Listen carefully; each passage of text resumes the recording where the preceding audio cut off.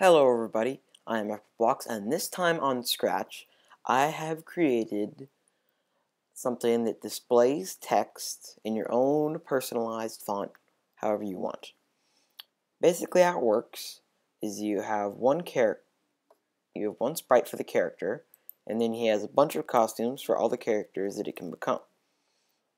Surprisingly, there's no easy way to do this. You have the say command in looks, but that comes in one font and surrounded by its speech bubble. It comes from a specific sprite, and I just don't like it all that much for all purposes. So I like this, and basically you can create any text you want at any position you want in your own personalized font.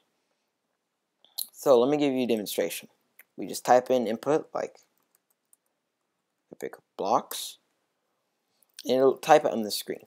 It is a little bit slow, but there's nothing to be helped. It's as fast as it's going to get. Now, how does it work? This is all the code here. Basically, I'm just using the ask command, and then I have this more blocks function that I'm using to create text at a position. And basically what this will do is that this one character sprite will hide, and then he will go to that position. Then he's going to set place to 1 and set length to length of text. Basically what this is doing is place is how far into the string of the input we are, and length is how long our input is. So place is where we are, length is how long it is. So we're repeating as many times as the input is long. We're switching costume to letter place of text.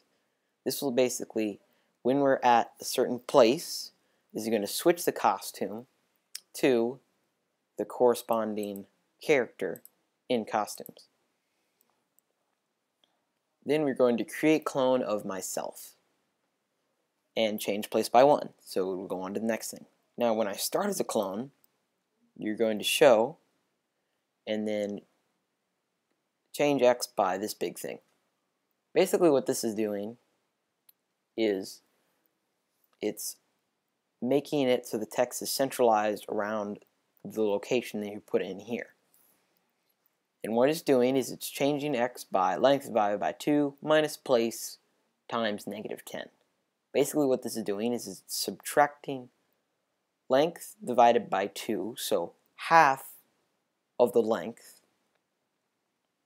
minus place, how far we are, times -10.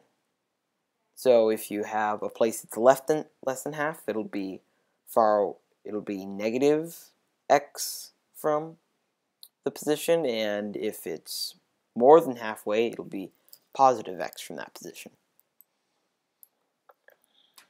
That's really it for now. Thanks everybody for watching, and I hope you use this later in some cool projects. Bye.